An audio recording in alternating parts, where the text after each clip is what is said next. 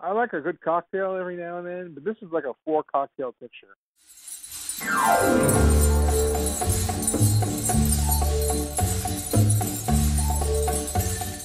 Hello, and welcome to the California Tiki Podcast, where we explore America's mid century fascination with Polynesian idols, pineapple cocktails, and coconut palm trees.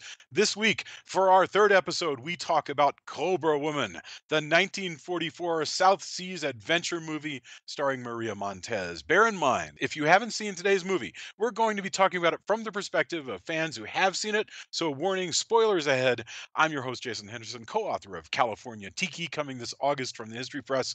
With me in Los Angeles is Adam Foshko, screenwriter and director of story development for Call of Duty, Skylanders, and the Destiny franchises, including story consultant on Destiny 2. Say hello, Adam. How are you tonight, Jason? I am so excited to talk about this movie, this weird, deeply weird movie. Okay, all right. Here's what Wikipedia says, and then I just want to hear your opening thoughts about Cobra Woman. Okay, Cobra Woman is a 1944 American South Seas adventure movie directed by Robert Siromak, starring Maria Montez and John Hall. This was a duo that were in a lot of movies together, and their faithful companion Sabu, shot in Technicolor.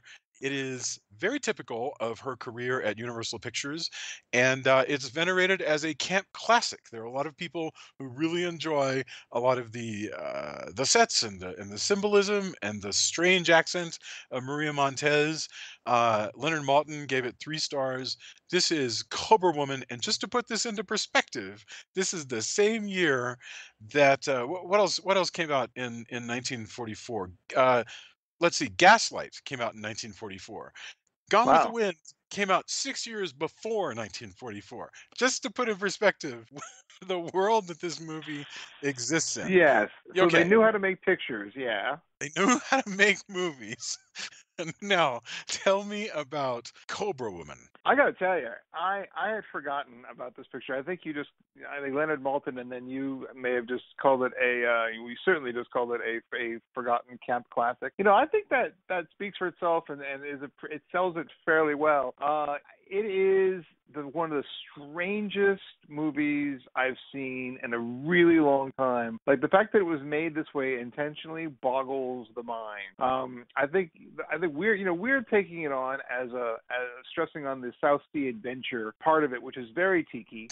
So I think this is where the intersection of this sort of of genre actually, and maybe even a dash of sensationalism intersects with South Sea adventure. Yeah. And I see it. You could look at the poster and say, okay, this promises to be a rollicking adventure with a certain amount of danger and thrills and escape. And this is very tiki. This is very with the Cobra Woman, you get the idea like cat people, or Yes. I don't know, the reptile, which is like pictures that we've seen. With they're sort of like where reptiles, where cats, where whatever. There is not a were snake in this entire picture. It Right. is one of the craziest things somehow between the casting, which we'll go into in a minute, and the unbelievable accents from all over the place. Yes. And these people with the crazy one syllable names, living in exotic places, and then they have a chimp as a pet, and then they go off to this crazy Cobra Island, and then Lon Chaney appears out of nowhere and has a place in this movie.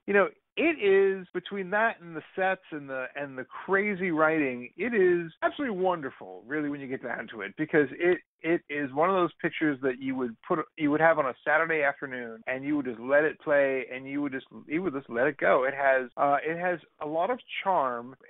There's nothing sort of bad natured about this movie. The adventure is kind of there. I could see why Leonard Maltin didn't just shoot it out of the sky, because for all of its terrible sets and its ridiculous writing and not particularly good acting in places, there's something enormously charming about it. And there's nothing bad natured. You just kind of let it go, and it Right. kind of has a mind of its own. Not in the way Well, and that it's existing in a world that is completely divorced from our own, even in 1944. A lot of people have written about the fact that the South Seas presented in a movie like Cobra Woman are a South Seas that are, and this is where it fits into the idea of tiki culture, which is the idea of an exotic environment that's intended to be real, but one essentially of it's a real dream. There's no sense that you could actually get on a plane and go to any of the place. Cobra Woman starts out like the movie begins not in the cult of the Cobra cult island, which is a place that exists in this movie, but on a wholly different South Seas island that is occupied by some Scottish people and Or at least one Scottish guy. one Scottish guy. And this is the kind of movie where when the Scottish guy is on screen, Scottish music plays on the soundtrack. You know, it's one of those Totally. like and his good friend John Hall is getting married to the beautiful Maria Montez, who our Scottish guy has raised since she was a little girl. And then on the night before, oh, and we also meet Sabu, their faithful companion, who is a sort of monosyllabic, fairly smart but teasing native boy. You know, the Eurocentrism and the ethnocentrism definitely on display. This is definitely a universal picture of this period. But Uh, John Hall plays someone named Ramu, which makes no sense. yeah, that makes no sense either, because John Hall plays that part as though he's Indiana Jones. He has a sort of square jawed swagger. He talks with a kind of with a kind of sarcasm that is completely the kind of thing that Indiana Jones was taking off, and likewise that Charlton Heston was doing in movies like Song of the Incas. Uh, so the night before John Hall is to get married to Maria Montez, again, you're right. His name is Ramu, the very, very Caucasian, white, square jawed Ramu. Right. The night before he is to marry Maria Montez, who plays Talia, she is kidnapped off the island and back to the island of the snake cult, the Cobra cult. So off he goes to Cobra Island, and it is there that we meet. She's kidnapped. She's kidnapped actually by the blind, not blind Lon Chaney Jr., Oh who my just God, rolls yes, his eyes up into his head and Lon Chaney basically Jr. who basically is the golem who is sent to basically retrieve her from this place where she escaped some years before with the Scottish guy as a baby and was Yes, raised inexplicably put in his boat when he himself made an escape from Cobra Island as he was about to be killed because he was a stranger, because all right. on Cobra Island, except he inexplicably escapes. He wakes up, he's tortured into unconsciousness, wakes up on his boat, and there's a baby on board too. So he takes the baby home and raises her Yeah. as his own. And this is the woman who is to be married. And she has two very strange scars on her wrist, which are basically, they look like puncture wounds. They are So scars that look like open wounds. I mean, they're yeah, they're pretty. not. Yeah, they're not. They haven't healed Yeah, at you know, all. Yeah, there's a lot of that going on. Clearly, it's a cobra bite from many years ago or 5 minutes ago, depending on how you're looking at it. it's so But this absurd. is the woman who is kidnapped, and there's Yeah. this repartee somehow between the Scotsman and also and Lon Chaney and this kid with a monkey Hmm. who sort of runs throughout this entire picture. And Yeah, since we're all it's about the like that. spoilers, we may as well sort of tie that together. Though the reason why Scottish guy who had came to the island and was to be killed, the reason why he was set free with the baby is that, as we learn later, the grandmother, who is ostensibly the queen but has no power on the Cobra Cult Island, she put the baby onto the Scottish guy's boat so that it would survive, because otherwise they didn't need twins to be queen. They needed one, and so they were going to kill the other one. And so she put this, that's why she would have saved the Scottish guy, put him on the boat, gave him the baby, off he goes. Now the baby is of age, and she has sent for that baby to be kidnapped back to become a benevolent ruler. Um, Unasked. We do not ask. Why would you? Why couldn't you have just raised the other queen not to be evil? You know, that would have been good. And Right. How did you find this one anyway? How did you find Julia in the wherever she was going yeah, far away from Cobra Island? And then other questions you want to ask? My goodness, I don't know. I mean, but we don't know any of that going in. We just know that she's been abducted, and the Scottish man basically tells Ramu that you should just forget her and move on. And he goes, no, I'm going, and gets into his boat and heads towards Cobra Island, but with Sabu as a stowaway inside his own As a boat. stowaway, because that's just how these things work in these movies. Of course. You know, oh my God, how does Lois Lane get to come on the trip? She sneaks onto the plane. It's just how does Boy manage to follow Tarzan all the way to the village of the aliens? Because he stows away. It's just how I got to these tell you, things I was happen. pretty sure that was a thing growing up. I always thought that was a way you could get around. Was possibly because I watched so many of these movies. As a kid, I was like, oh, sure, I could get to wherever, Grand Canyon, New York, I don't know, space, who cares? Or Yes. I think later, like, I could stow away, not Spa- thinking for a minute Space. that would just be a terrible idea. People did get to, well, at least in the movies, they get to space by stowing away. Sure, they do. Absolutely. Yes. So anyway, they get to the Cobra Cult Island. So here is the thing that if the listener is interested in watching this movie, you can really skip everything, honestly, up to the point where they get to the island and then just watch it from there, because that's where all the good stuff is. Let us count the ways. First of all, it's beautiful. The color is gorgeous. It's really gorgeous. Technicolor. Yeah, it's Technicolor. Technicolor.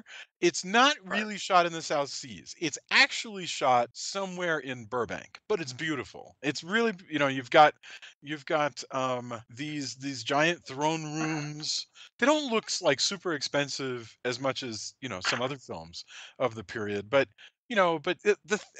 what's going on with a spectacle like this is, I think you're supposed to be sitting in there watching this movie, right? It's Friday night, you're with your family or you got a date or whatever, and you're watching the movie.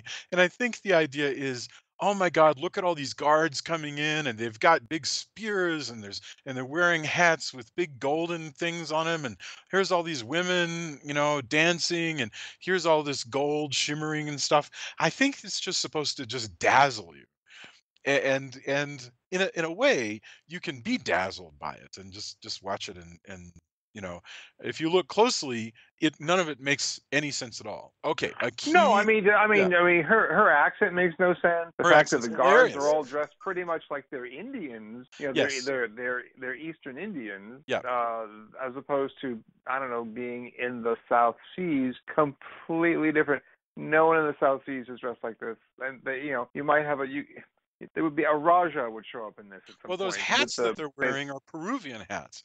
They're wearing Peruvian hats. They're supposed to be somewhere in the South Seas.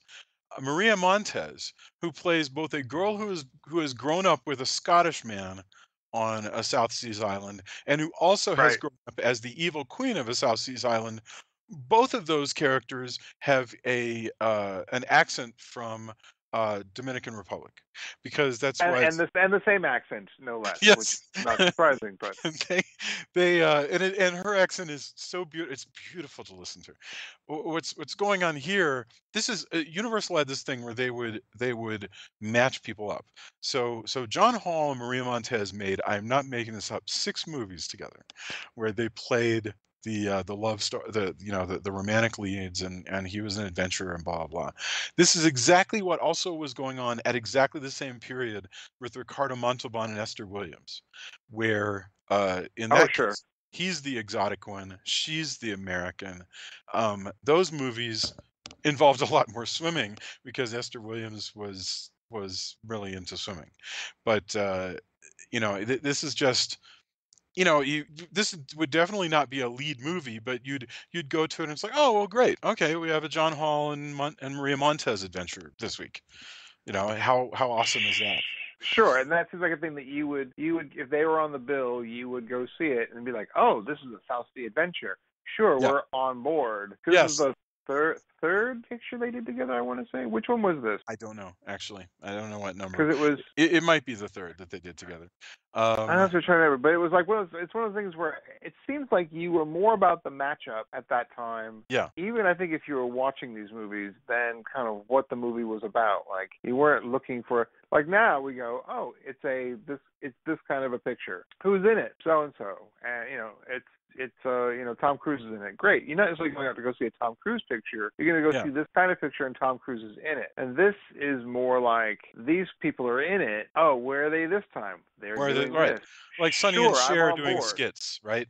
It's like, okay, great, okay, Sonny and Right, Cher or doing maybe a even Wild West skit. Yeah, maybe even Abbott and Costello, or maybe even in another kind of genre approach was if it was Karloff and Lugosi, if they were right. paired up in something. I was like, what are they going to do? Well, this could be Black Cat. Really great, want to see it. And maybe that's the way it was approached then, because otherwise it's inexplicable. Yes. You really just go, was this a vehicle and they got attached to it? It's like, no, this was built up around Yeah. them. They were kind of like, we need something for them, and I think they just kind of went, how about this? And it kind of spun out from there. And I think these were all contract players. So I think Lon Chaney was under contract with Universal then, and it made sense that he was taking a Yeah. break from whatever he was doing there. I didn't actually look up his filmography at the time to see where this fell in, but it's a really weird departure for him because we're used to seeing him in all kinds of other stuff.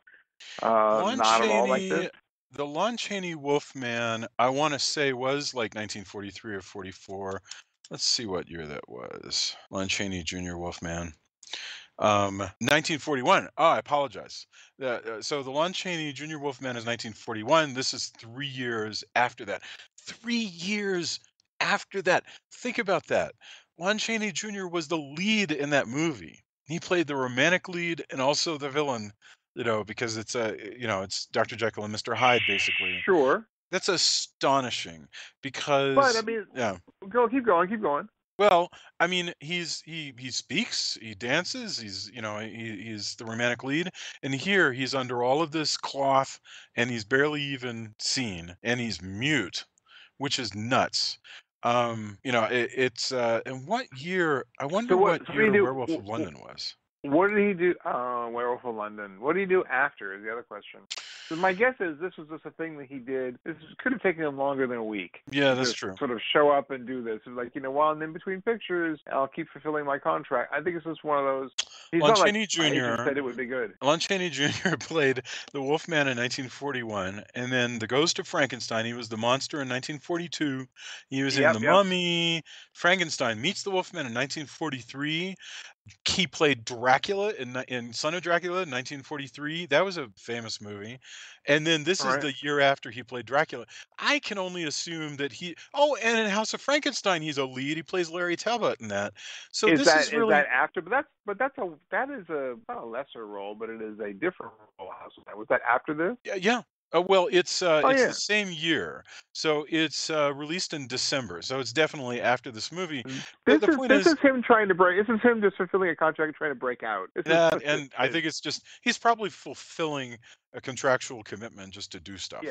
This is the So Lon Chaney Jr. contractual obligation. yeah, it's sort of amazing the way that if you think of the way that worked, you had these people who just did movies. This is their job, This is if you're sometimes you're a lead, sometimes you're a whatever. You're under contract, and the studio says what you're gonna do.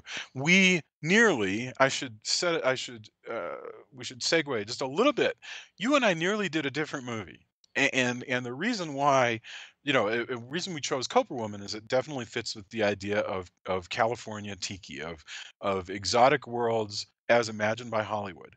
We nearly did My Blood Runs Cold, which is also shot in Yeah. California, and also was shot using contract players because even though it was 1965, which is 21 years after Cobra Woman, we were still living in a world where you could make Troy Donahue just do a movie just because he was just working for Oh, the that's a good one. So he had a what we call now an overall deal, or he not an overall deal, but he had a deal to make a certain number of pictures, yeah and that just becomes one of yeah. them. Interesting, they were still doing that. And that was Warner Brothers, and we ended up not doing the picture for the show for this show because I think we both decided it was wonderful, but it's not quite tiki enough. It's more gothic and other stuff. I neat film. I mean, I Yeah, loved watching it, but it doesn't fit the themes that we're dealing with here.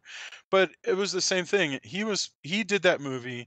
He may have liked that movie. In fact, he was really trying with that movie, but he was sick of the studio, and he forced the studio to let him out of his contract, but to his own detriment. I mean, yeah, they that's sort of like almost put an end to his career, didn't it? yes, yeah, and Troy Donahue had to move over basically to television and other stuff, and you know, uh, so yeah, so you went against you went against the studios at your peril He at went that time. against Jack Warner. It was never a good thing. I think that's the. Because I think it was probably he was on contract with Warner Brothers, if I remember correctly, Yes, and I think it was Jack Warner had well, anybody who was running a studio at that time had enormous power, and I think that's what happened with Donahue. But yeah, weirdly enough, as much as I like that movie, this particular one does actually have all the trappings of tiki weirdly, and it's all yes. slightly sort of set askew. Tell me It's about not that. like you're Like it's well, how do you fit where do you find the trappings of tiki in this movie? well, the I know fact that you're right. think of it as sort of being, it is the South Sea, it's exotic, there's danger, there's Yeah. everything that, Middle America that, this is largely going to be a picture that people are going to see in America. Yeah. That they'll just go, oh, it's out there somewhere, and it's got escape, it's got danger, it's got, it's got, temples, it's got, Well, and it's right, and all the its stuff. world is completely made up, but Well, based and it's on pieces of real things, you know? Like yeah, we said, the but they're not held together by by fact. It's almost right. by not mythology, but more like legend, more like you would. It's funny because I think you would hear stories post World War II. You would hear stories from sailors about these places, but like all good fish stories, there's some truth in them, but they're sort of held together by Yeah. whatever, by kind of like this sense of like the tale being told.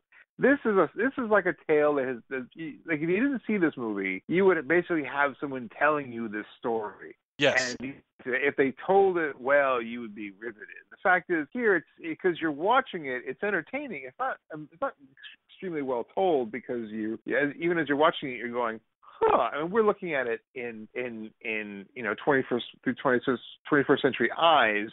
So Right. our sensibilities are probably a little bit different, but somebody could tell you this story and make it exciting. And this is Yes. where like a sea story, this could be something that would be, kind of amazing. It isn't like From Here to Eternity.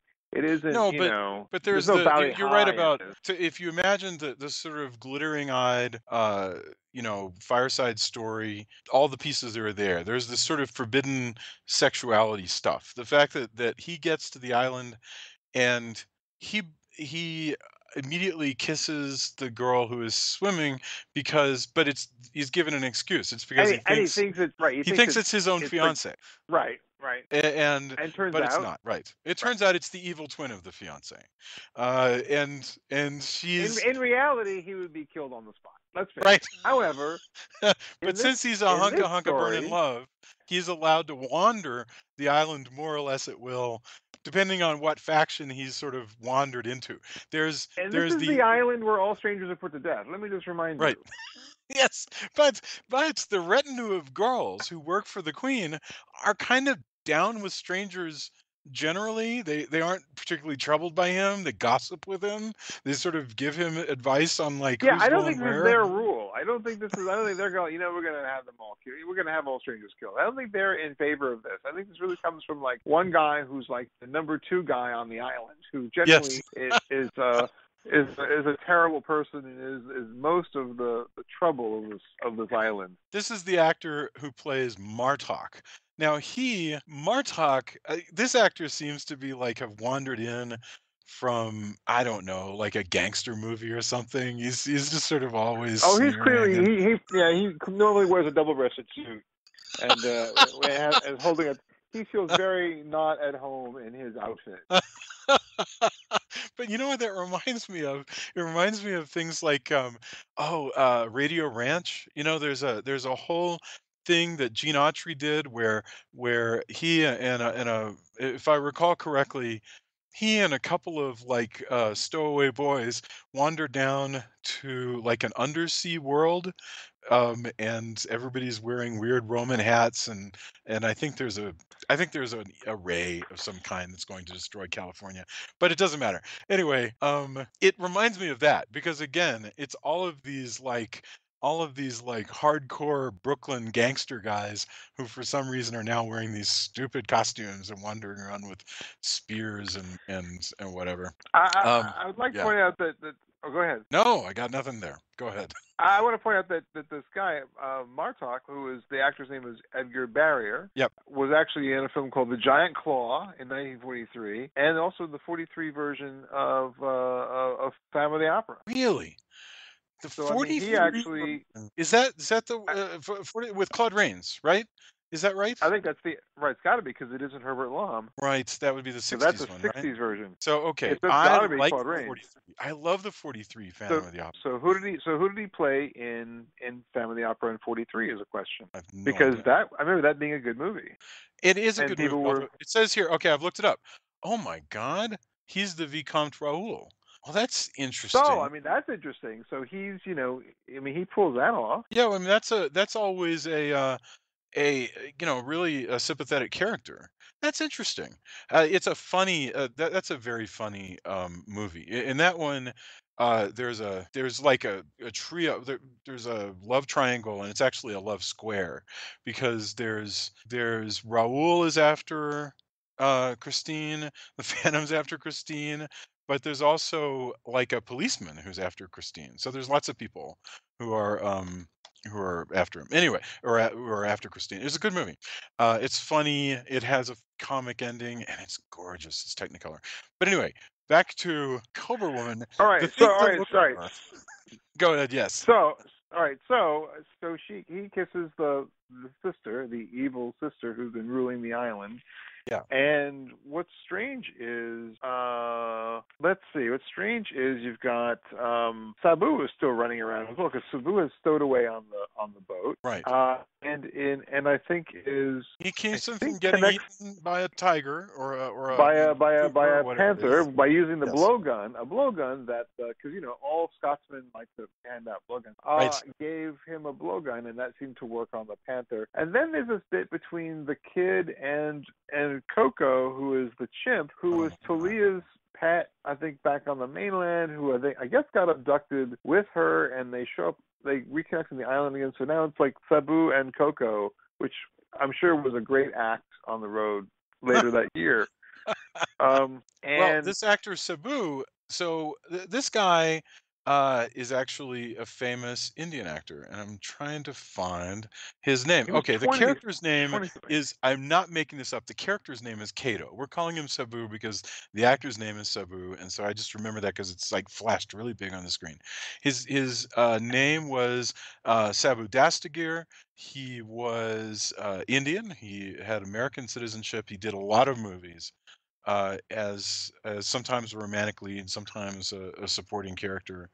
Uh, and he also served in the war, holy mackerel, as a tail gunner. Good Christ, Wow, that's that's kind of dangerous. amazing. Yeah. So anyway, this guy had a very colorful career, and was in a lot of movies. So he came back from World War II and continued to do movies. But he joined the war. He joined the war to become a tail gunner. This guy, as you're watching Cobra Woman, he joined at right after making this movie. That's mind blowing. So So he looks like a kid. yes, He's got to be 20. He's got to be yeah, he's about something. But 20. he looks like He's a young kid because of just the way he looks. Yep, he's 20 years old. He was born in 1924. Anyway, he plays one of these Hollywood boys of who could be anywhere from like 11 to 20. And it's funny because did you watch Tommy Wiseau's The Room? It's a dumb question to ask. I don't know if I've you've I've watched. seen I've seen the yeah, I saw the original. Well, one of Yes, the I weird saw it. things about The Room is this extra character who's like Tommy or whatever he is, who lives down the hall. And what people have observed is that Tommy Wiseau writes his movies because he's based on what he's learned about life from Hollywood movies. And it's true that if you watched a lot of old Hollywood movies, you had a lot of these young male characters who were of completely indeterminate age, who were there to do nothing but ask stupid questions of the hero and get in trouble, like get in scrapes that the hero had to get them out of, and occasionally to show up and save the hero when somebody needed to show up. And it's nothing that ever happened in real life. These characters are always weirdly aged, and he's got one of those characters in The Room, which we don't do anymore. But that explains, watching something like this explains a lot about why something like that shows up in The Room. Um, so tell us about the single most memorable thing about this entire movie, and it is the Cobra dance. Yeah, There's that is it, isn't it? That's going to be the thing that everyone remembers no matter what. I mean, there are other things to remember, but it really right, is the Cobra Dance. yeah, yeah. Uh, let's see, how does this get started? We have, well, it happens twice, but the one time that it happens well, essentially what's going So it on is the happens well. well, better, better. So interestingly, you and I watched a scene from a 1959 movie called The Indian Tomb, where you Yes. had an identical Cobra dance, except for it's done really well. But It's really yeah, it is done really really well. And let me yeah, just point out that I mean it was when we saw it, certainly when I saw it, it was done to different music. right. It's done Right. the 1959 Indian Tomb Cobra Dance, whatever music it was originally used, is used as the music for a video for Martin Denny's Miserlou. And people will know Miserlou as the theme. A lot of people would call it the theme to Pulp Fiction. Anyway, Martin Denny did a version a few years before that version. It's used for this Cobra Dance. You got to see this Cobra Dance. It Having is said all that, actually really it's actually really great. yeah, that's wonderful. That's 1959. It This is right. 1944. This is weird. Uh, the evil This queen, is very weird. she does a dance. So here's what it's supposed to be. She does a dance where she's supposed to hypnotize a cobra, show off her power by not getting bitten by the cobra, and then during the ecstasy of the dance, she is going to choose volunteers who will then be locked away until it's time to sacrifice them to the volcano god. Uh, okay, all of that. I give you that as a choreographer. You come up with however the scene's going to play out. What actually happens is, first of all, Maria Montez, very sexy woman, terrible dance. This is an awful dance. She's just sort of randomly Yeah, thrusts her shoulders up and back and forward. yeah. It's it's not so much arousing as it is sort of alarming. And you just you watch it and you should we stop her? Should She's we circling this was around the cobra. this She's was sort going of so well a minute ago. herky jerky her shoulders up and down towards the cobra in her sort of shimmering sequiny structured gown. The But cobra is again, staring at it's very her. good it's very good natured. So you really just kind of let it go. Yes. She's picking the volunteers with like gun fingers. I'm not making this up. She's really like Like yeah, circling, like going pew pew. Yeah, right. like And you and you. And again, the you're going to cobra be stuck for is 200 staring. of them. Oh. It is I this is just the most bizarre, truly the most bizarre. And then what's hilarious is later on when when Talia has replaced her sister by tossing her off a balcony and has replaced her Hmm. sister in the throne room, they say, well, prove that you are the queen by And do recreating her the Cobra amazing dance. Cobra dance. It's just so wonderful. And of course, she can't even do the, and she doesn't know to do the gun fingers because who would? And so it's, that is truly, truly one of the most amazing things I've ever seen. I hope somewhere on a like in a writer's room when they were making Seinfeld and they were going, God, Elaine needs to do this terrible dance.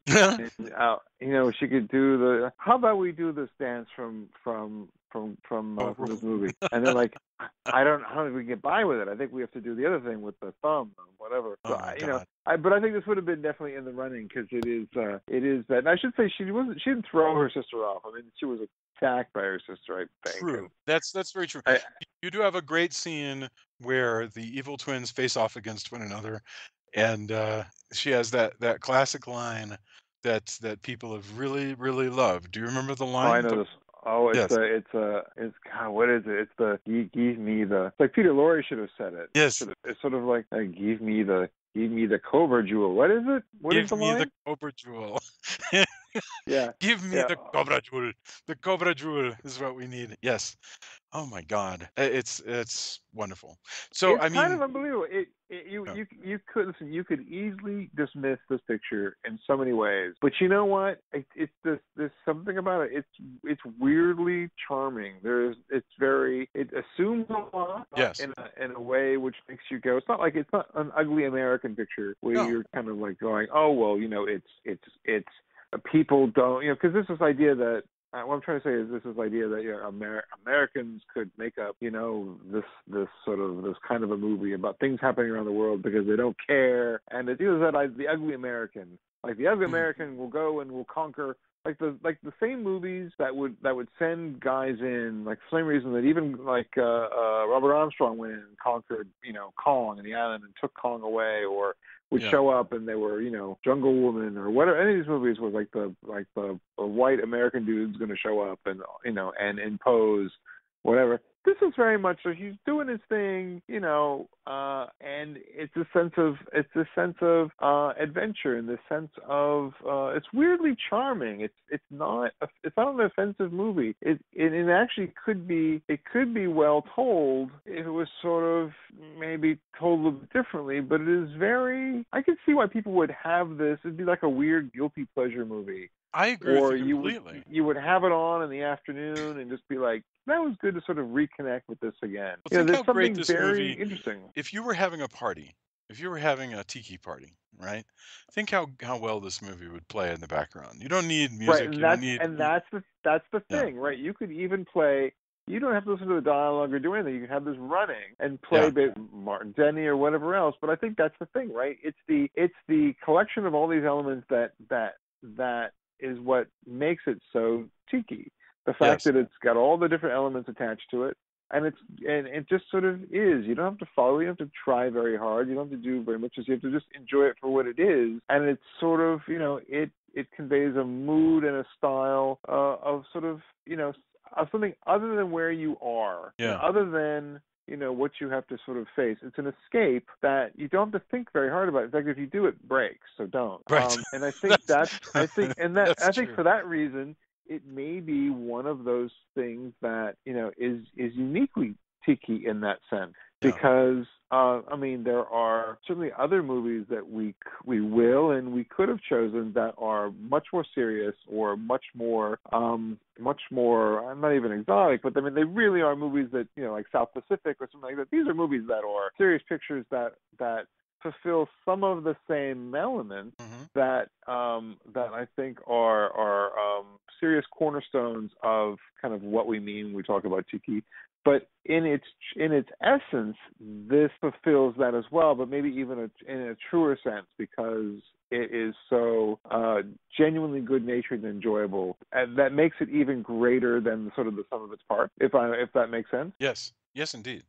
Absolutely, because you're right. If you analyze this, it's like picking apart a dream. It makes no sense at all. But if you look at any moment of it, there is not a single moment of this movie that does not look like what it is, if that makes any sense.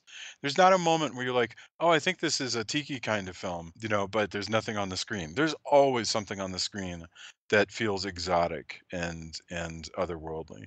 It's a it there's only a few movies that fit this bill, and this is even better than last week's. Honestly, this is even better I agree, than and Voodoo I'm actually Island. delighted that we settled on this one. This is one that was not in rotation before, but Yeah, actually, I think I will add this to rotation because it's just that kind of a picture. yeah, it's pretty amazing. As much as I sort of have gone on, there are a lot of things about it that if I look at it critically, with a cinematic eye or with a story eye or whatever, it might just sort of fall apart. But just the fact that it's this for what it is a snapshot and it's super charming. So yeah, it's going to be on rotation. Very good.